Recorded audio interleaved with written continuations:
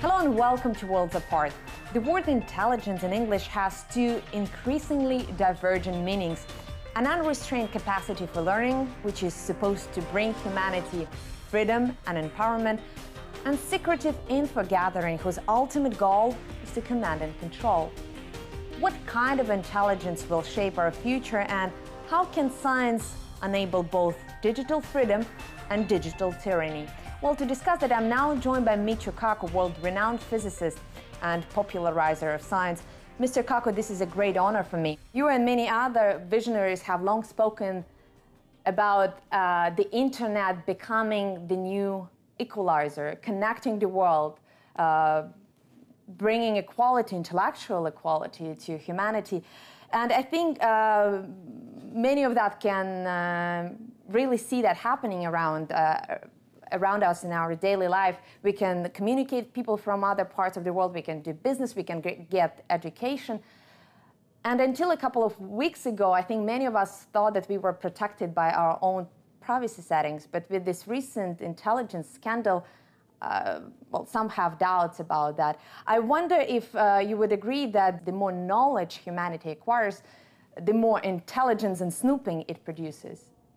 I think every revolution has winners and losers. Take a look at the winners.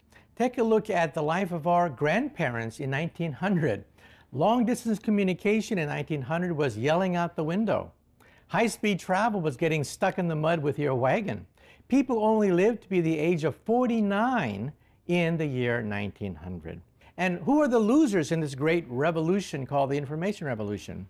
Dictatorships. Dictatorships fear the internet, because with the internet, people realize that, hey, I don't have to live like this anymore.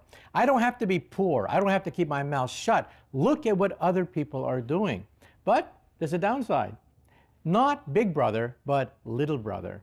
That is nosy busybodies, scam artists, and governments which try to gain access to your personal files. Every revolution has its downside. But are they really little brothers? Because the extent of spying that is now going on in the Western world is not really so small. I mean, it could be argued that your own personal data, your own personal emails, your own personal communication is being monitored, and this is not a small deal, at least as far as I'm concerned. But you see, it's not Big Brother. The internet is unstoppable. People, of course, will try to use the internet to snoop on others, but you cannot stop the march of the internet. Ideas are being spread independent of governments. Now, look at what the governments are doing. There's so much data out there. They simply look at the total amount of money you pay for a bill, look for certain targeted telephone numbers, and that's about it. There's simply too much raw data out there for any government to read all your love letters and to read everything that you've written. Now, this cast of people who have greater access to technology, science, information is not just limited to scientists. I think it applies mostly to governments around the world. And I know that you've been a very strong advocate of democracy, and and I would like to play something that you said during one of your previous speeches, and I think we heard something similar at this conference as well. You speaking about democracy. In history, no two democracies war with each other. Because in a democracy, people want to have a good life. They want to have a family. They want to send their kids to a good school. They want to have enough to eat. They don't want to send their children to die for the king or die for the queen.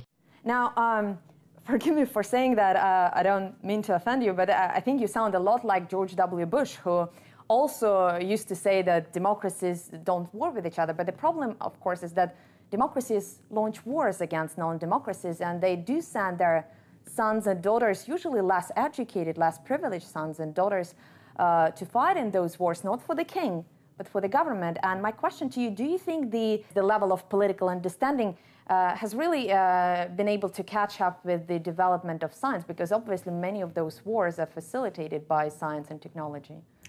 Let me be clear. Even in the future, with more democratic nations, we will still have wars. People have self-interest. They have strategic interests, domestic, resource interests, and so what have you. However, The question is, whose interests are we talking about? The interests of the king or queen? They don't care about public opinion. They don't take polls. They just go and wage wars. Now, with the democracy, it's much more difficult. You have this raging debate in the newspapers. You see mothers coming on TV crying about their child that died in the last war. To go to war for a democracy takes a lot of work. But that all is a good thing. Because once a democracy decides to go to war, it's full blast. You have the will of the people behind it. Now, let me ask you one more question about democracy and technology. And I think the two have actually something in common in a sense that they create this artificial sense of agency. And take my iPad, for example. It gives me the impression of control. I think I can use whatever I want with it. But the problem is, of course, that I cannot change the operating system. I can only download the applications that have already been created for me. And I think democracy is a bit similar in that regard, that people believe that they have all the controls at their disposal, but some of those controls seem to be artificial. So I guess what I'm saying is that these both democracy and technology can numb your sense of agency. Let me ask you a question. Name a better system that has withstood the long period of time, that has given people prosperity, given people peace. Give me the name of another system Mr. that is Kaku, better. I'm not arguing against democracy. I'm arguing against the appearance of democracy, which I think exists in many of the Western countries. There's no such thing as a perfect democracy. The Greeks did not have a perfect democracy. They had slaves, for God's sake, when democracy was first created. Well, I think it's a very American argument, but for many people... I think it's not American. It is the argument. Well, I don't want to get into an argument with you, but I think it is problematic for many people. But that's what democracy is all about. Democracy is about sharpening 2 points of view and let the best argument win, rather than saying, I'm the king, off with your head. But okay, let me sharpen my point. George W. Bush was a democratically elected president. Obviously, as you said, he had some consultations about that war, but that war was launched under a false pretext. The democratic procedure that exists there in the United States, consultations with the Congress, because the Congress wasn't consulted back then, so the democratic procedure wasn't really explored. I think what you're saying didn't have a proves chance the point. to actually First of deliver all, their the very judgment. fact that you can actually say these things is a testament to the fact that the world has come a long ways from the days of the czars and the kings and the queens. You'd be put in prison for saying a fraction of the things that you just said. But I wonder why is it that freedom of speech is considered to be the domain of Western democracies? Freedom of speech, freedom of science, freedom of exploration existed in a non-democratic world as well. It did not exist. Name me a country. Name me a country throughout history, human history, that had freedom of speech, freedom of science, freedom of religion. Name me that country. To a limited extent, a lot of them. You can't, China, because there is Russia. None. Well, freedom of science. I don't think so. If you disobey the emperor, off with your head. Again, challenging the democratic system could be also very detrimental. And I would like to get your opinion on this IT vigilantism that we've seen over the past few years. Whistleblowers in the United States who blow the whistle on the American system because they believe that Which I think is a good thing. I mean, the very fact that they can go out there rather than being assassinated is a testament to democracy. Isn't that also a case that democracies want to impose that point of view on everybody else? Because what point of view does a democracy want to impose democratic on everybody else? Way of governance, and we've seen a lot of very bloody democracy wants to examples promote of that. democracy, but democracy does not promote a religion. And while a religious group, a fundamentalist group, they want to impose their historical point of view on everybody else, and if you don't agree with it, you get your fingernails pulled out. But Mr. Kaku, it's the same with democracies, and American democracy, I think, is a prime example here, because if you disagree with the American way of living a life, you face a very real danger of a war being pushed onto your country. Let me ask you a question, right? In Afghanistan, do they harbor terrorists who wanted to do damage to the United States? I don't know that. Do nations... Okay, let me ask you a question now. On tape, let me ask you a question. Absolutely. Who was behind 9/11? Are you a conspiracy theorist? Not really. Are you really. these people that think that maybe George W. Bush toppled his own building? What do you think is behind 9/11? Let me ask you that question. Who was behind 9/11? I think... Let me ask you a question. I heard Who your was question. behind 9/11? Mr. Kaku, I think... Answer me a simple question. Who is behind 9/11? I give you the courtesy of being on your show. You should give me the courtesy of answering one simple question. Well, okay, Who is behind 9/11? I do tend to believe in this conventional narrative of Al-Qaeda and Osama bin Laden being behind that tragic and horrendous attack. But the question is whether the death of those people justified hundreds of thousands of people who were killed afterwards.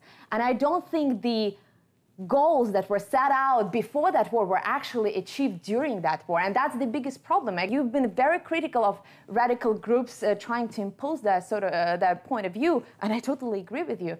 But I think the way and the means that democracies employ are not much better. I disagree. If you equate barbarism and religious fundamentalism with the principles of democracy, I think we've lost, if we accept your point of view, that there's some kind of moral equivalence between forces of darkness and ignorance and torture and persecution and the forces of democracy. I think we've lost. As far as I'm concerned, there are a lot of people who, in this part of the world and many others, who truly believe in democratic ideals, and they're trying actually to, our countries are in transition. But the problem that I see in many of the established Western democracies is that people have grown used to taking those democratic ideals and democratic freedoms for granted, and they no longer challenge their own authorities and no longer subject their authorities to, all those tests that have actually been described in the writings of the American founding fathers. Everything you've said can be summarized in one sentence. You feel that American democracy is not perfect. I agree. I'm not going to defend imperfect decisions by an imperfect democracy for positions I don't agree with. I just believe in the principle. The fact that these things were hashed out in the press, I know because I was part of the debate. I know how vigorous the debate was in Congress, in churches. People were debating whether or not we should go to war in the Middle East. And I think that's a testament to the health of the democratic process. And I think I have history on my side. But I'm not asking you about electing a leader once every 4 years. It's not about that. Democracy is not just about going to the polls. I'm asking you... That's the bottom line. Well, I don't think it's the bottom line. It comes down to the vote. When everything is said and done, it comes down to a vote. But why does it have to be once every 4 years? Because the internet allows us, again, to have a vote on every single consequential issue. For example, the American president is considering arming the Syrian rebels. Why not to ask the American people whether they support that decision? The internet gives us that right. After everything is said and done, you have to have rules for the vote. Representation of how many nations, how many people can vote for different kinds of candidates, and how long will they serve. If a president only serves for 6 months, you get chaos. If someone serves for 20 years, you get a dictatorship. You have to have a happy medium. The person should be given the benefit of the doubt that during that period of time, they can carry out policies that people believe in. That's why we don't have government by the internet. Government by the internet would be chaos, because every day a new poll is taken, and of course people are fickle. That's a very interesting idea, but let's elaborate on that right after the break.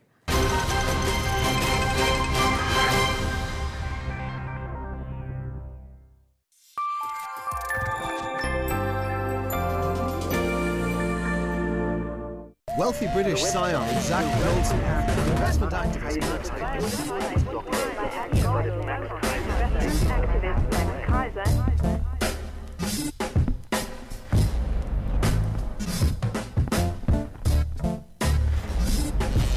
Markets, finance, scandal.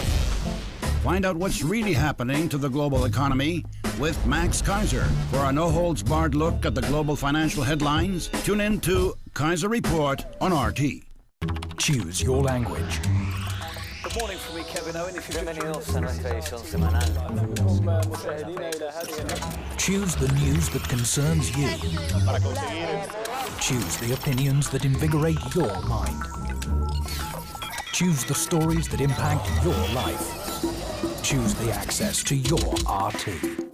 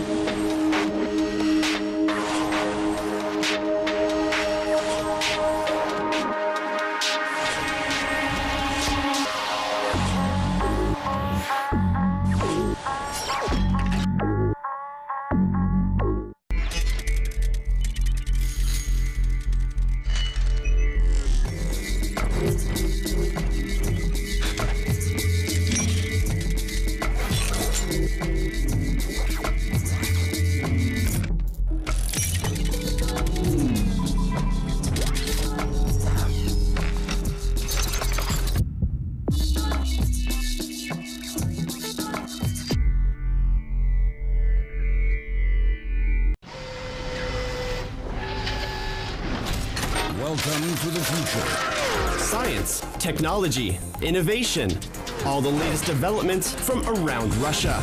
We've got the future covered.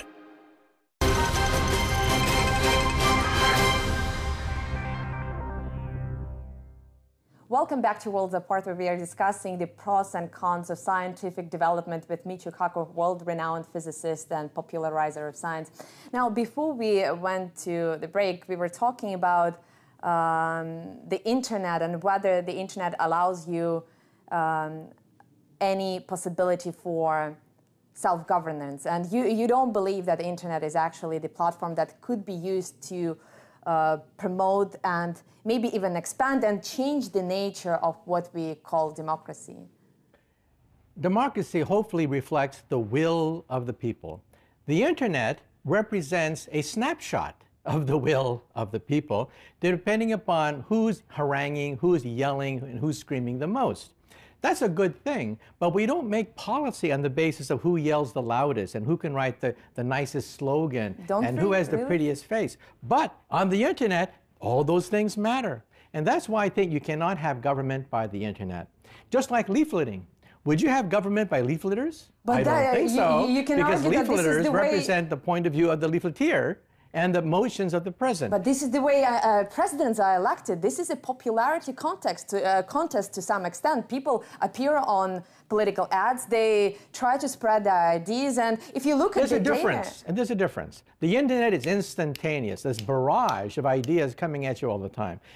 A government by the internet would change every second. You don't like somebody, you vote them out. It would be madness, sheer madness to have a government by the internet. But I wonder, why do we have to have those two extremes, you know, electing a president once every 4 or 5 years well, name me an alternative. Well, for example, an alternative would be, again, when you have major decisions about the future of your country or the future of somebody else's country, actually, for that matter, ask the people. It doesn't have to be every single step that will be, you know, decided by the internet voters, but you can have those polls once in a while when the decision is consequential. I disagree, because sometimes the popular decision is the incorrect one. Sometimes you have to have a leader that's not short-sighted, just sees the polls day by day, but has the long-term point of view. We remember our leaders who were visionary precisely because they ignored the day-to-day, hour-by-hour feelings of the people around them. Now, let us go back to your own book, and I was fascinated by your ideas about Type 0 and Type 1 civilization, the transition from national mentality to a more globalized planetary thinking. And it could be argued that your own country, the United States, has made significant advances in that regard because English is a globalized language. Your economy, to a significant extent, is a globalized economy. You know, the United States projects its power, political and military, around the world. Yet it could also be argued that everything in the United States could be explained from the point of view of national interest, rather than doing that for the good of humanity. And I wonder how you would explain these paradoxes. Well, first of all, I'm not here to wave the flag of any particular nation. I'm a scientist. I try to view the future of civilizations by looking at outer space. When we look at outer space, civilizations far more advanced than us, we physicists rank them. Type 1, Type 2, Type 3. Type 1 is a planetary civilization with a planetary culture, planetary energy. Type 2 would be like Star Trek, where we have several planets colonized by a stellar civilization that controls stars. Type 3 would be like Star Wars, the empire of an entire galaxy. Now, on this cosmic scale, what are we? We are Type 0. We get our energy from dead plants, oil and coal. Our planet is fractured by racial, historical, national boundaries. But in 100 years' time, according to the equations, we will be planetary. For example, we're seeing the beginning of a planetary language. English is #1 and Mandarin Chinese is #2 on the internet. We're seeing the beginning of a Type 1 economy with the beginning of the European Union, NAFTA, big, large trading blocs. And we're seeing the beginning of a Type 1 culture, soccer, the Olympics. We're seeing the beginning of a youth culture, rock and roll and rap music. Every time I look at the planet Earth, I see that we are now creating a planetary culture, a planetary economy, and a planetary civilization, but there are the forces of darkness. Now, who are those forces? I mean, who do you mean by those forces?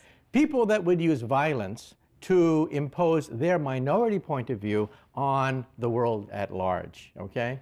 And I think we could include with that broad definition terrorists who say that, well, I'm right, you're wrong, and I'm going to put you in jail. If you don't believe me, I'll blow you up, okay?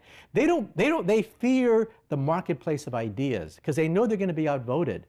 They know that their ideas are not popular. And so they simply want to impose these ideas by the force of law to have a central authority and go back to the 10th century rather than the 22nd century.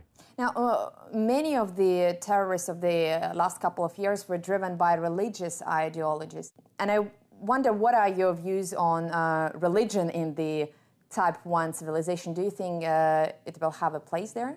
I think we will have religion in the future because there's probably a gene for religion. You realize that if you have temporal lobe epilepsy of the brain, a blow to this side of the head, you can actually induce religious behavior. We can induce it, in fact, using electromagnetic stimulators to the brain. And so we do think that the brain is predisposed to be religious.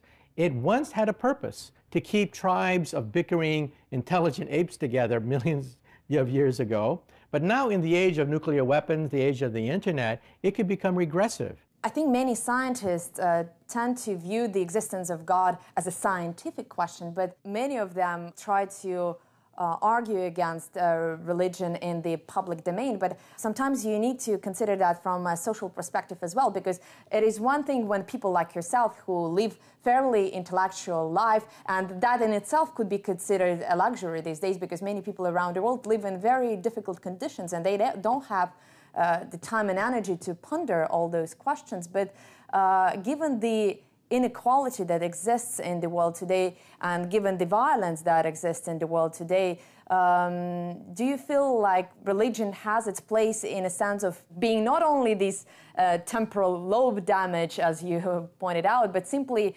serving as the last hope for people who otherwise have no consolation seeing the world around them? Well, Einstein was asked the question, is there a God? And let me try to give you an answer. Einstein said there are two types of gods. We have to be very careful about this. The first is the God of Leibniz, the God of Spinoza, the God of harmony, beauty, elegance, simplicity. The universe is so gorgeous, it could not have been an accident. But we also have the personal God, the God that you pray to, the God that smites the Philistines, the God that slaughters your enemies, or the God of your salvation. Einstein did not believe in the second, but he did believe in the first.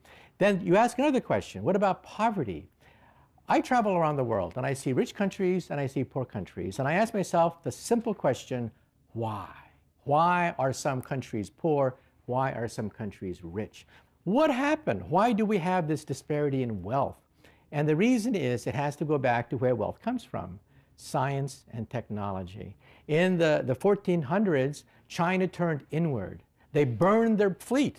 They ceased to send expeditions around the world. Scientists were persecuted and China stagnated. Same thing in the Muslim world. There was a debate in the Muslim world, where does truth come from? Does truth come from the Quran or does truth come from nature? Scientists said that truth comes from nature. Other people said, no, no, no, God can change nature. God is above nature. Nature is a handcuff on God.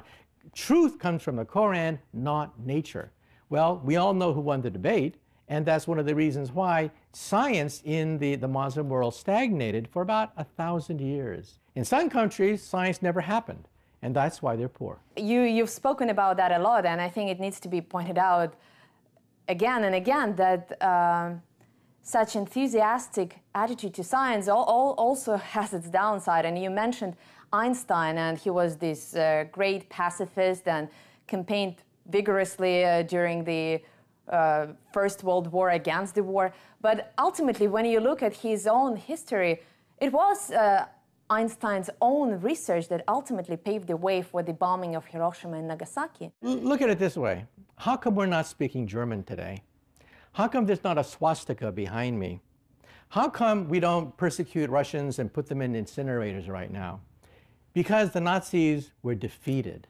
It took the blood and the sweat of millions of Russians and people around the world to break the back of Nazi Germany. It wasn't pleasant, okay? Mistakes were made at that time, but you realize that the effort was universal. But I think that my point was different. Obviously, I agree with you, but you know that's that the why bombing... work was done on the atomic bomb. Yeah, but to go up against Germany. It was used against Japan for reasons I disagree with, but it was built by scientists who did not want their relatives to be incinerated. And that's why we're not speaking German today. Absolutely, but I think that's the core of my question, that, you know, scientists are doing the job that they are doing for all the good reasons, but ultimately they cannot control how the result of their labor is being used. And you know better than I do that the bombing of Japan was totally senseless. If there was a dictator in our countries, you would have to work on their projects or you get tortured, okay? However, here's a situation where people volunteered to work on the A-bomb project. They thought they were going up against the Nazis,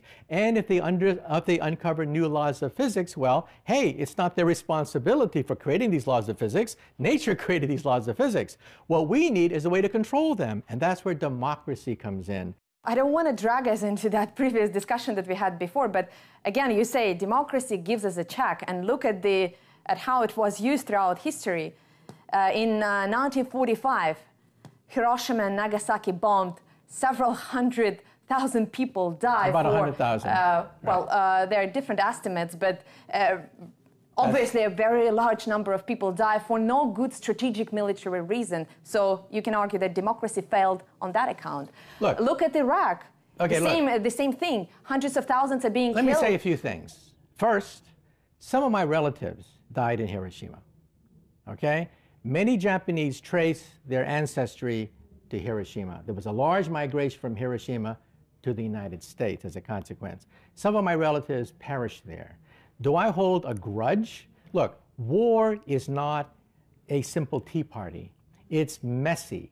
People make wrong decisions, but in their heart of hearts, they know that they have to do it because the opposite point of view would be total disaster. Given hindsight, we can always say, sorry about that. I mean, shame on you. How could you work on the atomic bomb? But if the year is 1944, okay, and there's chaos erupting in the world with millions of people, not just 100,000s, millions of people dying, okay, then you begin to realize it's more complex than a simple, well, hey, I told you so. It's much more complicated than that. I would have not dropped the atomic bomb, A, because my relatives were there, B, I think it was unnecessary. Japan was about to surrender. But given what was known at that time, I understand the opposite point of view. I don't agree with it, but I understand why the bomb was dropped. What I'm saying is whether, I think democracies have to be much more disciplined in the way they operate. Maybe scientific method could help as well, and looking back at the history and analyzing the decisions that were taken before. In August 1945, if you were to have a vote of the American people about whether or not to drop the atomic bomb that cost $2 billion in 1945 dollars and would, quote, save the life of 100,000 Americans that are scheduled to invade Japan, I think hands down a democracy would have dropped the atomic bomb. I would not have, but a democracy would, given what I know about my own people. Michio, Kaku, it's been a great honor for me. Please join us again, same place, same time, here on Worlds Apart.